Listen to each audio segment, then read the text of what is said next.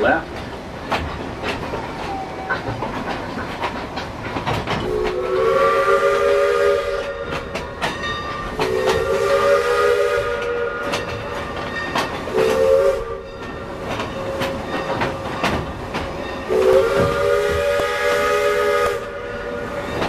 It'll be the 80th anniversary of the Somas mill this coming year. It was a giant mill with 1,200 employees, and it was built to process the timber cut in the Franklin River logging camp. So that big logging camp and this big sawmill were built at the same time. But that's in the middle of the Great Depression, which doesn't quite compute. But by the middle of the 1930s, the forestry economy had picked up. The workers weren't up as they're basically cooking the wood and driving the moisture out. And then we'll be shortly coming by the paper mill.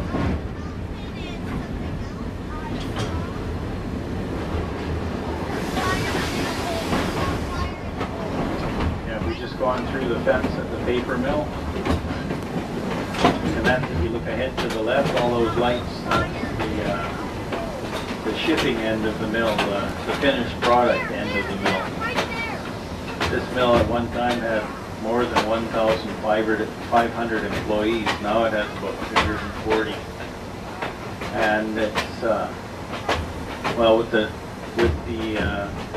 drop of the Canadian dollar, it's actually good for this business because they sell their product in American dollars, so it actually is helping them. Okay, we're coming up to the gate shortly. Ahead and to the left, that's the warehouse where all of the trucks load up. They used to do a lot of shipping by rail, but when this company decided to go to truck shipping, that was the end of the railroad's profitability. This was the one profitable piece of railroad on Vancouver Island as long as this one mill was using the rails. But that ended in 2001.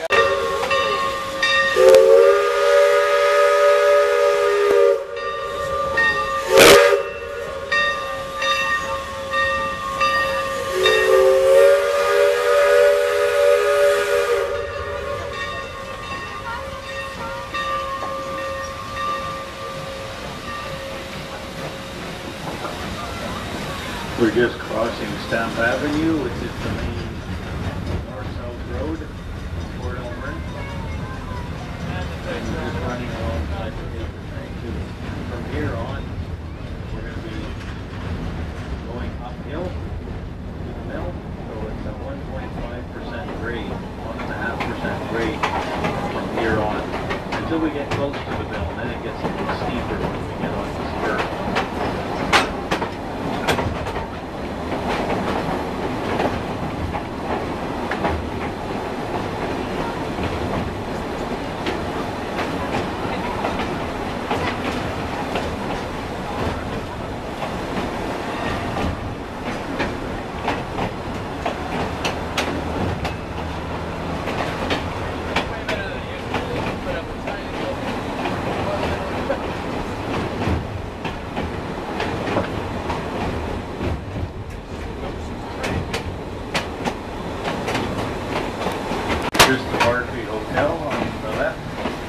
biggest hotel in Port Alberni nowadays. All in the old days, they're all by clustered around the train station, but seeing as people travel by road now, we've moved on to a road junction here with big parking lots.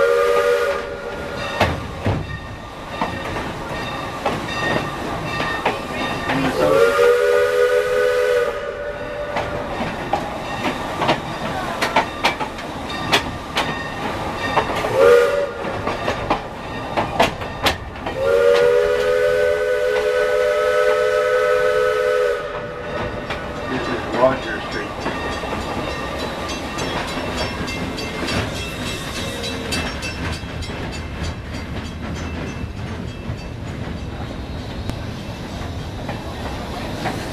In the old days, there was a parallel track here for parking boxcars on, and a lot of businesses relied on the railroad to move their goods, like coal and